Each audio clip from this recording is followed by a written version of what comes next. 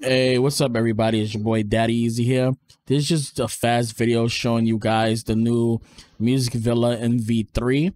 This is a microphone basically that's they basically try to imitate, well, not imitate, emulate the SM7B. I do have videos that I am working on that I actually already recorded, and I'm actually working on the editing and stuff like that of why you shouldn't buy the SM7B. There's other microphones out there that you can buy that's just as better. I even showed a clone of the SM7B that looks just like it. Now this one right here is the MV-3 by Music Villa. This is supposed to simulate an SM7B. This has 2 dBs more of gain, that if I'm remembering it correctly of what he told me. It does have everything correctly. So I do want to state that somebody else that made a video, they basically said that they switches in the back did not work, and I actually told them that the switches does work and theirs was defective. Mine's work. I only paid $175 for this, and the thing is, what shipping was $15. Got here very quick, so can't go wrong with that. Yeah, this is basically how it sounds. It does have the bass on here.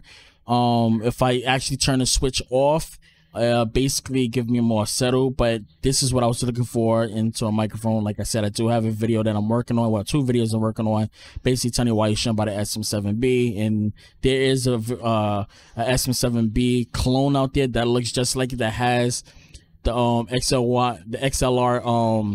port on the top part on the yoke. So yeah, I did make that video, but this is what it sounds like. The switches on the back does work. See the switches right there. You can see it basically right there. What I do like about this mic is that as you can see, I am using a mic booster. With this mic, you don't need the mic booster. The mic it's quiet. You don't really get background noise. One thing that I did find funny when I had this on my Gold XLR Mini is that it works on condenser, and it also works on dynamic. So I need to call them and ask them why is it, you know, still getting the phantom power on it even if I push it through it, because normally with my Zoom ZDM1 I can only put it in dynamic, and it does not work with condenser with phantom power. So that's another thing I gotta look at. I am messing with the settings and stuff like that, but I do like the fact that I do have this CT1 booster on it just to give myself, you know, more gain and have my mic at a lower settings. That's what I basically like, because I want to eliminate a lot of the noise in the background. So that's the only reason why I'm using a mic booster. But this is how it sounds and stuff like that. I just want to show you guys exactly what it looks like. So right now, this is not a review. This is not a review for this microphone. Normally I wouldn't even talking to the microphone like this with the mic facing my mouth like that. I normally like to basically keep it like that, and kind of like something like that right there. That's more of how I like to have my microphones when I'm doing stuff. But one thing I do want to show you guys, because the person also talking about, oh, it's easy to take the windscreen off on it. Is not.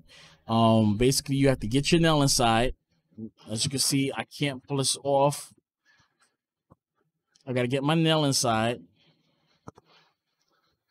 Now I can pull it off. And as you can see the capsule on it like that. You can see the mesh and stuff right there. This is basically what it looks like. Uses the SM7B on one screen like that. You can pop it in there. I'm gonna actually get some colored ones from, what is it, Color Wave, whatever, I forgot the name of the website, and I'm gonna get this colored. So I am gonna change the body on this like that. But this is not a review.